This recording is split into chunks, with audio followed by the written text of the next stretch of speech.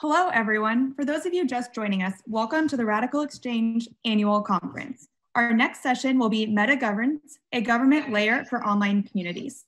I'll turn it over to you, Joshua and Seth, to introduce yourselves and begin your session. Hi there. My name is Seth Frey. I'm a professor at UC Davis in communication department. My specialty is computational social science, studying self-governance in online communities from a data science perspective. I'm here mainly to introduce Joshua Tan. Josh is a doctoral student with affiliations at Oxford and Harvard and also MIT in there. I always lose track, Joshua. Joshua has been the lead on the Metagov project, which is building a governance layer for the internet. And he's been a close collaborator of mine, and I'm very happy to introduce him all to you.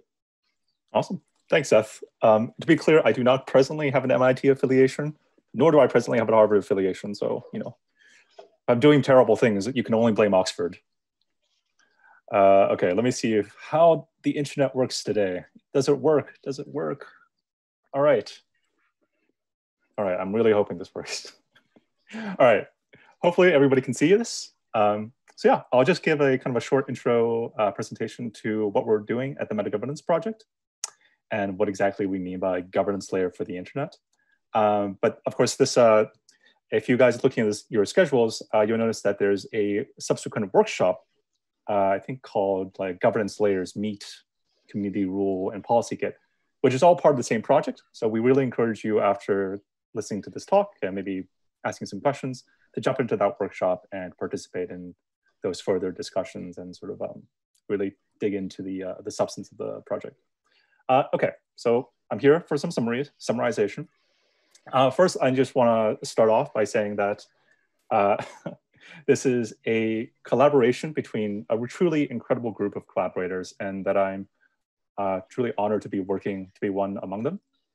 So yeah, Prima, and we'll go over the names later. So just to summarize Metagov in a single sentence. Metagov is a tool to explore the design space of institutions. Now, that may or may not make sense to you depending on your background. So I thought I'd just follow up with a little story about how I got introduced to Metagov. So I'm a mathematician, and I mostly do this part of math called category theory. And one day I walk into this conference that truly has absolutely nothing to do with category theory. And I meet this guy named Larry, who's a constitutional law professor in Boston. And Larry and I start talking about this game he's working on called Seed, which sounds cool. I love video games, but I'm a mathematician, and you know, I don't really think about it until a few months later, when this company called Improbable reaches out to me about some sort of database thing, and I find out that they're developing technology for that very same game. So at this point, I'm kind of curious. Maybe there's some math involved. Long story short, I reach out to the guys developing this game, a kind of free Seed, and I end up helping them design their economy.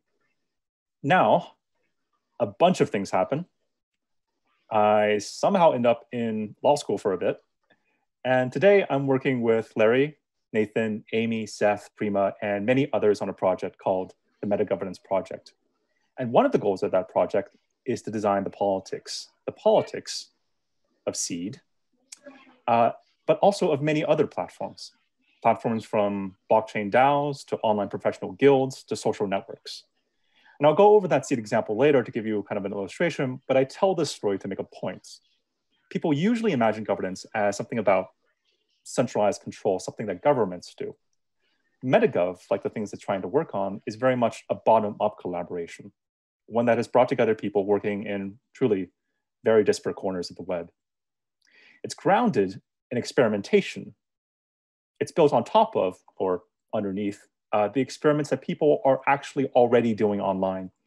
And I have no idea who is here in this little virtual space we got going on here, but I figured you all might be exactly this kind of people who can appreciate that kind of experimentation. So anyways, end of story. And let's go back to the basics. Metagov, the thing we're building, is a piece of software.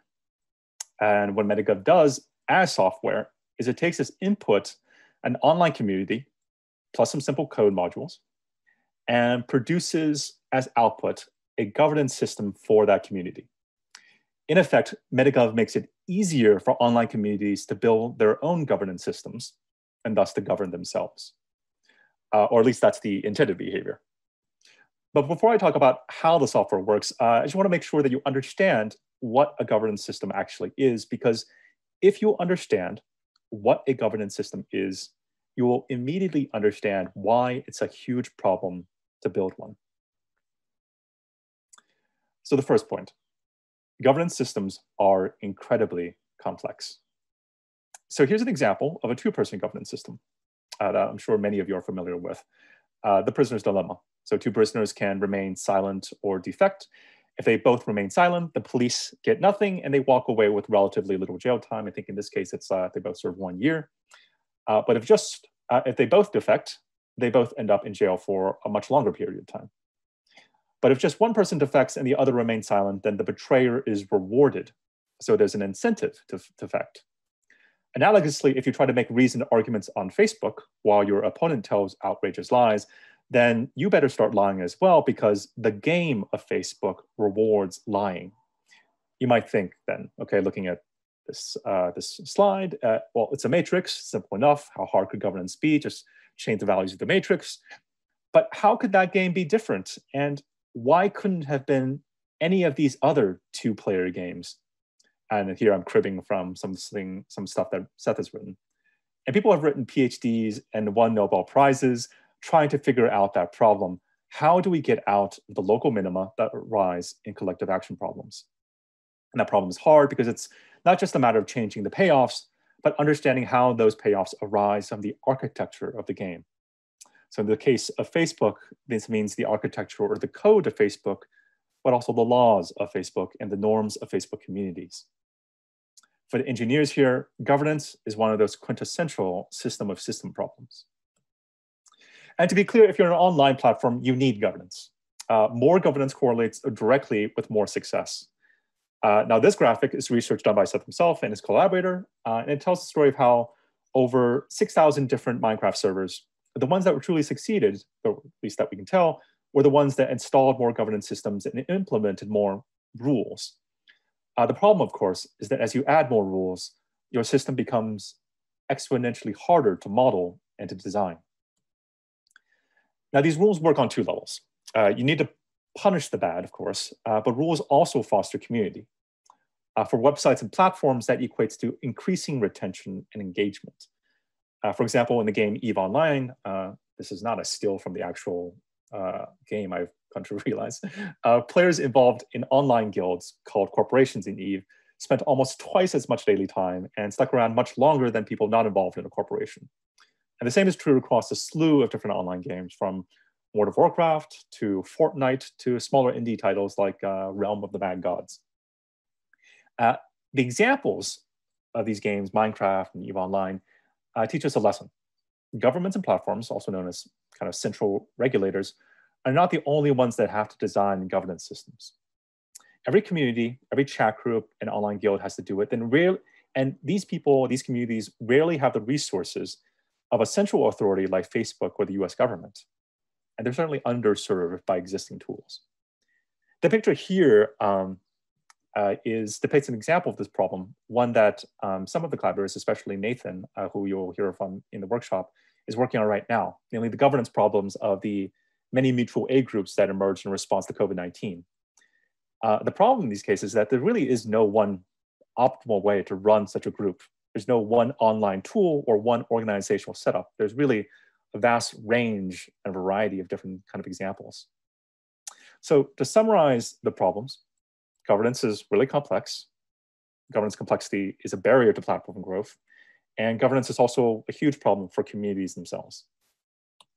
So what can we do about these problems? Now, earlier I said that Metagov was software that, given an online community and some code, will produce a governance system for that community. And I want to be clear that this software is not just some magical AI system that will produce optimal governance solutions. People still have to build their own governance systems. What Metagov does is it fills a gap between three existing governance processes. So you have, in your bottom right, top-down regulation for platforms. On your bottom left, you have bottom-up fixes coming from users. And what we're trying to do is synthesize those different governance problems from these two perspectives and present them as governance opportunities to developers and to scientists who can then build code-based solutions for platforms in collaboration with users. The design of the Metagrav stack kind of reflects this approach. On the top layer is a governance editor designed for end users. The middle layer is a kind of computational grievance engine that runs the code. And the bottom layer is a protocol and data model that abstracts over the governance entities and operations across a range of different platforms.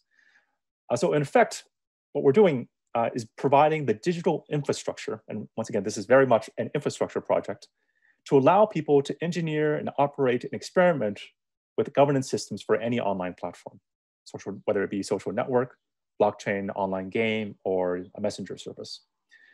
And hopefully, as you'll see later, we're kind of developing that infrastructure directly with partners through through use cases. So as I mentioned before, we're working with this game called Seed, and I want to just give you a flavor of what these more abstract protocols and sort of like software infrastructure would look like. So Seed is a massively multiplayer sandbox simulation. And in Seed, the players control a number of different avatars called seedlings who can kind of do all the things that you and I do. They can form businesses, make money, have children, vote. And to quote their CEO, they want players in Seed to experience a world with a huge range of different kinds of politics. So they want to see constitutional democracies, medieval monarchies, corporate dictatorships, and 70s-style communes all emerging out of player-to-player interactions. So the vision of Seed is to build a kind of simulation of actual society with all its social complexities. And what the guys who are developing it are doing, they're all EVE Online veterans. And with Seed, they're placing a bet on the community building and politics that made EVE so successful and so dynamic. And Metagov, what I've been talking about this technology, is a core part of that experience insofar as it's designed to make it possible for players to form and create all these different governance systems and scenarios.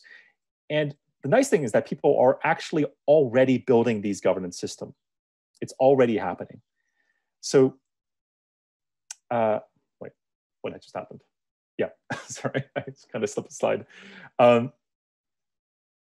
So players are already building these governance systems, and it's already happening. And this is what you see here is just a selection of the nations, corporations, and factions that are already emerging in that Seed community, in particular on their Discord. So the project here that I described, the Metagovernance Project, is very much a research collaboration. And I figure the people here probably would consider this the most exciting stuff, basically an opportunity to dig into the substance of what we're actually working on. To which I say, maybe not in the 30 minutes we have here, but definitely come to the workshop where we'll have literally 3 times as much time to discuss and really delve into the details. But here I wanted to sort of just give a kind of a quick overview of what that research agenda looks like and sort of offer some basis for questions. So the white paper, or the research paper that Seth, myself, Nathan, and others have put out called Modular Politics Toward a Governance Layer for Online Communities, I think of that as really emerging from kind of this, we had these separate research questions about, let's say, governance in general. And the project of that paper, or one of the projects, aspects of that paper, is to convert those governance questions, those social science questions, into software engineering requirements, namely things like modularity, interoperability, and portability. I really encourage you to sort of take a look at the paper itself, where it goes through several examples of what exactly we mean by each of these things. But to kind of like Modular Politics takes this high-level view of what governance is. So, and as I mentioned before, Metagov is a kind of tool to explore this design space of institutions. But sort of the next steps after Modular Politics is this more low-level representation, where we're really thinking about this perspective around the software engineering of games. This is something that Seth and I have been working on quite closely. And in this perspective, Metagov is more of a protocol, or it's very specifically a protocol for composing small games into bigger games, where games here we're kind of substituting for institution. And the activities that are associated with each of these activities, so the idea that's a protocol, the idea where they're composing things, you could think of as a combination of software design. So that's kind of where I'm a little bit more involved, as well as mathematical research that's speccing out the underlying mechanics or ideas of the software. There's community research and engagement, basically looking around all the examples that exist on the internet today and trying to sort of suss out what are some of the core modules or sort of governance dimensions that people are already working on. And then once we have all this together, to actually run some experiments to see, especially through examples like C, but also through social networks like Vingle and blockchain frameworks like DAOstack, to try to actually see how people engage with these tools and whether they're coming up with new kinds of governance systems. As I mentioned, community rule is one of the examples of this that you get to play with in the workshop. We're also thinking more kind of holistically. So this is something that Larry put together about what the stages of governance might look like in an online context. Now, this is very much geared toward kind of a game-like setting, but we believe that aspects of this certainly correspond to things that you might see even in a social network or a community Slack. And just the last point. Earlier in the presentation, I flashed up a picture of this lady whose name is Eleanor Ostrom, the founder of the Ostrom Workshop at the University of Indiana. And I would say the Modular Politics, and by extension, this entire research project, is very much a descendant of that line of inquiry, which is based around this idea that experiments in self-governance work, as in you go into different local communities and you see what they do. And this is where a lot of sort of exciting activities and exciting discoveries in governance are actually happening down on the ground. So the question I have for you, and that's where I post myself on a daily basis, is how can we develop this logic and lift it to the online world? Yeah, that's it for me. And look forward to seeing your responses and discussions in the workshop, and I guess here. All right, thank you very much, Josh. I wish we could give him a hand, but I don't know how that works in this text on this kind of platform. Let me pull up our questions. I've got the first question is from Fred. It's about the Minecraft study. Did the Minecraft servers actually see a growth because they had stronger governance? Did the study determine a causal link? Or could it be the other way around, essentially that success or growth caused governance?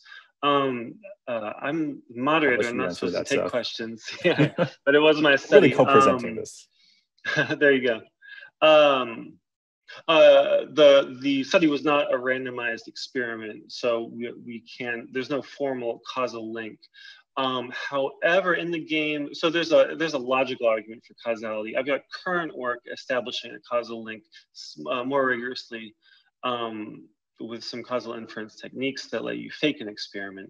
Absent that, what you have to do is you have to make an assumption. You have to assume, in this case, that a bunch of people who aren't coordinating, who don't have a social contract, who are anonymous and immature, when put into a commons environment, will create a tragedy of the commons. So if you kind of trust the logic of the basic tragedy of the commons, you know, no institutions, no cooperation, no special stuff, just the basics, then the most likely explanation is that governance caused success and not the other way around, not success causing governance. That said, it's important always to leave room for doubt, and I can't fail to allow the possibility of the other explanation. It's good that you called that out.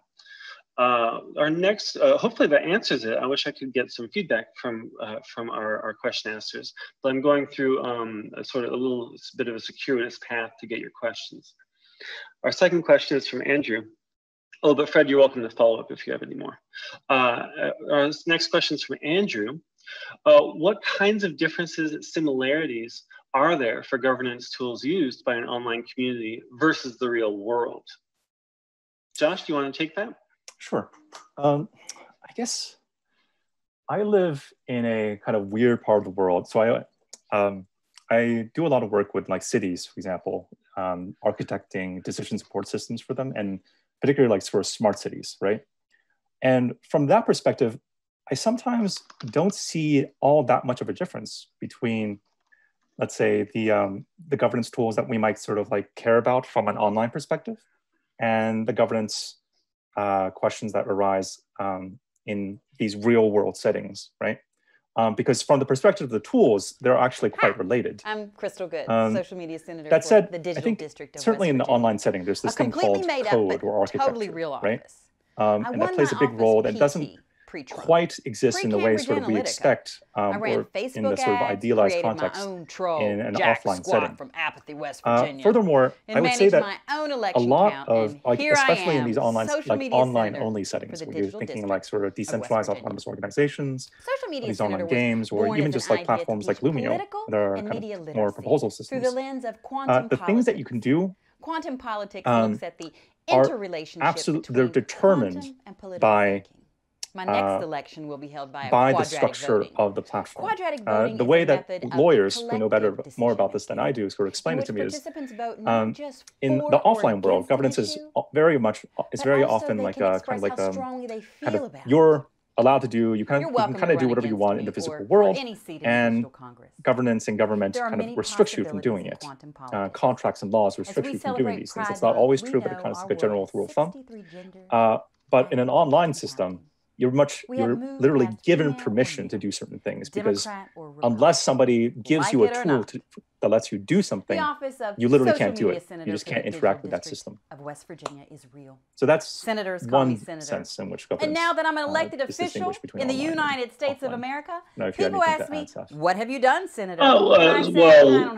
Reasonable people could disagree. My inclination is that if you have the same kind of person facing the same kind of incentives in the same kind of context, then you're going to get the same kind of behavior. I think it's very possible to investigate online systems in a way that the insights do not generalize to anything besides that system. And I also think it is possible. I think it depends a lot on your question and being very careful about what question you're asking. In my case, I was studying a system that looks a lot like the Lord of the Flies. And the Lord of the Flies, as a work in political philosophy, makes the prediction that anonymous, that young males can't succeed at governance, that it's a challenging environment to see success. That's actually why I chose Minecraft. If you see successful governance there, there's a bit of an argument that maybe these are general lessons, because that's an especially difficult domain, no matter in any context. Here I am. So yeah, I just have to give the unfortunate, very scientist answer. For the many places across the globe who deserve great question. Thank you very much. I'm going to move along to Akso. What are the strategies to get these better governance systems into the real world governance on a corporate or societal level? So I guess first I should be clear. The project itself, the Metagovernance Project, is very much, it's laser focused on online communities, right? And whether or not it works in, let's say, a real world corporate governance is like a much later research project. And I think I would be doing this project a service if I said it had any sort of presumption about how that should happen. But I think part of the questions here are certainly, as I mentioned before, they're inspired by kind of an Ostrom type perspective about sort of how we sort of design institutions. And in particular, sort of the idea of modular politics, the white paper kind of is articulating this idea that governance maybe actually is one of those kinds of things or activities that can be broken up into relatively sort of reasonable chunks, right? Maybe that's not what we see in the real world, but maybe it's actually possible if we sort of engage with it kind of through using the tools of computer science and software engineering.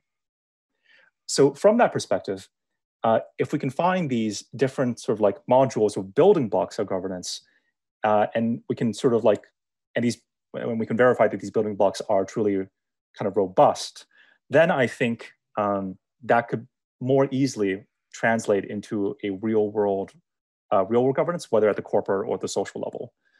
So it's really about, I guess the strategy here is just noticing and verifying what are these actual building blocks, and how do we sort of like combine these building blocks in order to recover the institutional diversity that exists online for us. But eventually, if it can cover that online, so it can span that sort of space of design space of institutions online, then maybe it can also do the same thing for an offline sort of institutions. Thank you. I can add to that. I was trained as an experimentalist, so my answer is always going to be the best way to build design governance systems and to understand governance design online or offline is going to be to run experiments. Now, experiments usually run at the level of the person, and if our questions are about people, that's great, but our questions are about governance, and so we should be able to do experiments at that scale. That's really hard in the real world context. We can't just spin off countries like nothing. It's slightly less hard in the online space. And that's why I've invested so much in the online space and so involved in Metagov, is that it's really a platform to build thousands of governance experiments that are comparable. And it's the beginning of the kind of experimental work that'll be necessary to produce a science of self-governance. Moving down, we have a question. Hey, Josh, great talk. How do you see governance playing out in decentralized networks? Could you speak about your work with decentralized blockchains? This is going from Metagov instead of from the real world to the other direction, blockchain. Yes, other direction. I am actually really excited by some of the experiments that are being run in like the DAO community on blockchains. And one of the examples of this is, just to give an example, is a system called SourceCred. Hopefully we'll have an opportunity to sort of share that later. But SourceCred is kind of like a system that, which is currently being experimented on in an open source software sort of environment, but also they're trying to export some of that to the blockchain. And there it's a really interesting example where there's kind of, how do I say it? So SourceCred is, and I don't know if I can do this in one sentence, it's a system that basically, it's kind of like a really evolved reputation system that's based on a certain kind of data structure called a contribution graph. So it takes all the things that could matter to your project, from GitHub commits to sort of like just forum posts and Discord chats, and kind of assigns a value to each one, which is really cool, right? So this is a kind of an example of an experiment. But SourceCred is something that gets defined on individual platforms or individual communities. And kind of this, let's say, this meta approach or meta perspective is, okay, so if I have an instance of this sort of, let's say, governance system that exists on one sort of like DAO, let's say, or one sort of Discord community, how do I sort of like merge or sort of think about the boundaries? How do I think about the interaction between different instances of the same governance system, right? Because if you want to sort of scale up this kind of, let's say, software-based solution to software-based governance module, you really need to think about like, how like the interactions over these different instances. And for that, you need to kind of take a meta perspective. So they're talking about things like Metacred. I feel like that's very much, well, I mean, that literally is the question I think about like from a mathematical perspective. It's one of the things that I think we're really excited about engaging with as part of the Metagovernance Project. So Grace asks, how does a group in the MG platform reach an agreement? Are those for conversations, discussions, a culture? So the entire idea is that we don't define this. We don't define like exactly how they reach an agreement. We don't define the specific tools of how they're supposed to have conversations. It's more that this is like kind of a system that allows you to like, you can have, let's say like a Discord chat, which has certain sort of like, it's designed a certain way. You could have a Slack chat, you could have a WhatsApp group. These are all the different manifold options for people to kind of engage each other in, let's say, collective decision-making or just conversation in order to come to agreements. This kind of forms this like constitutional space in which people sort of get together online.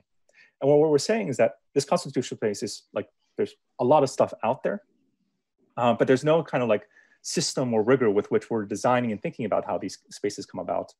They're just like kind of there because the platforms offer them. And there's no really good way to kind of evolve or modify them as communities change.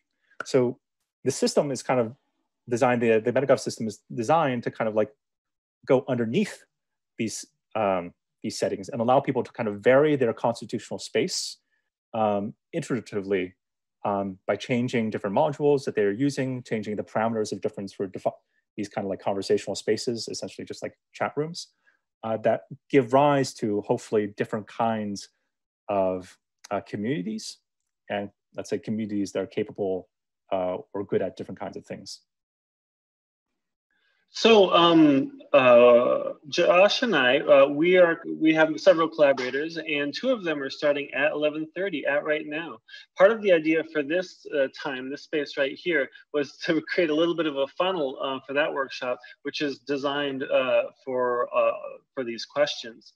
And so what we were thinking is to move over that workshop. The other workshop happening right now is governance layers, meet community rule and policy kit, which are 2, we'll say, early kind of parallel projects that are helping us articulate Metagov to ourselves.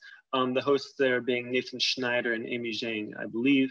That said, we do have quite a few questions left. Josh, what do you say to this? How about you go over to governance layers? I'll stay here and wrap up the question queue, and then I'll head over as well. Yeah, sounds good. Okay, fantastic.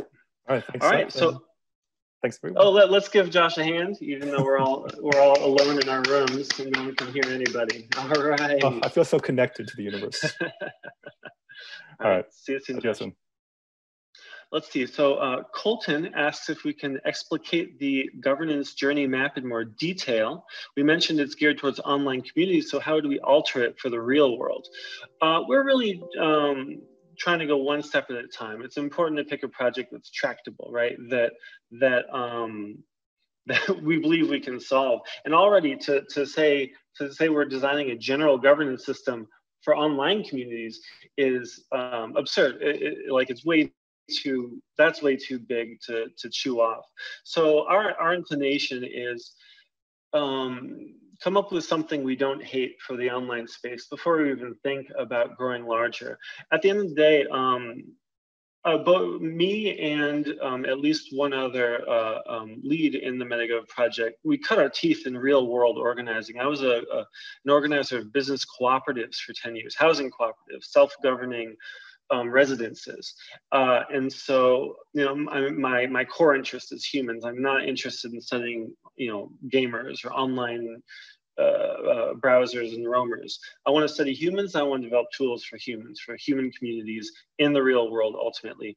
But I'm aware of my limits. And so that's why we've scoped Metagov so narrowly in these first couple of years to the online space, where we'll be able to ask questions and answer them instead of just being stuck with the same questions we started with for however long we go. Joe asks, community rule is open to any online community, but the rest of the stack requires a deeper level of integration with social platforms. What's the roadmap there? Actually, Joe, you should head right over to governance layers, because Policy Kit by Amy Zhang, being presented at that workshop right now, has an architecture for this that we're going to see how that plays out as that matures and gets released and gets used.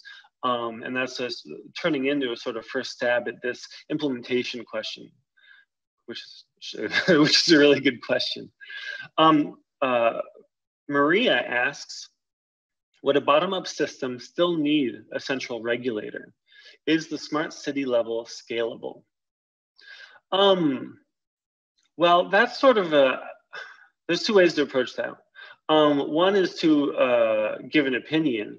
That question, does a bottom-up system still need a central regulator?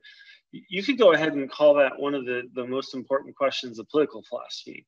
And so, like any important question in political philosophy, you'll get a good answer from a lot of the people you ask, and those answers will all be totally different.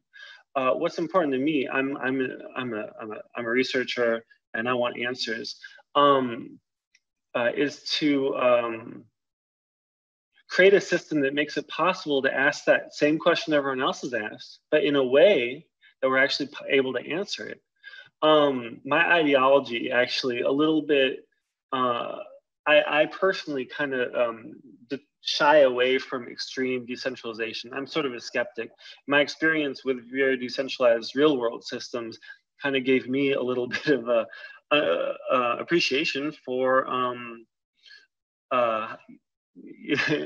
hierarchy that people put upon themselves, leaders that people put above themselves, but some kind of central. So I hear a little bit of a suspicion in your question that some kind of central authority is necessary. But you know what? I don't want to take a strong stance on that. I want an environment. I want the data to tell me. And one thing that makes me excited about Metagov is its potential to give us data on that type of question.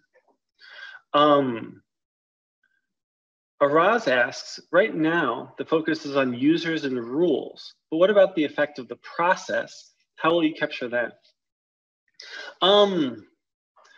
Let's see. So you're absolutely right. What we can do is distinguish two types of rules. There's rules that regulate behavior, do this, don't do this.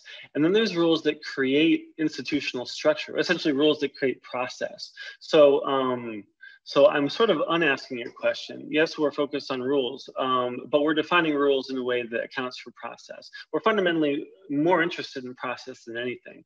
We want a process people can go through to build processes that produce rules. To put that another way, we want a piece of software people can use to develop an institutional structure that can be changed and improved and fixed and modeled by the people, by its own stakeholders. And so the rules should be the very, very last thing that happens. What we're setting up is a process that enables people to create any kind of rule system by any type of process they want. Now, that's a really tall order. But we've, but you know, we're working hard and we're very excited, and we've already learned a lot. So a failure can only be good with all that we've learned so far. So that's all of our questions. Thank you very much. I'm heading over to governance layers with Community Rule and Policy Kit by Nathan Schneider and Amy Zhang. Thank you for being with us. I wish I could see you to thank you, and I'm looking forward to more of your questions over there. Have a great day. Bye-bye.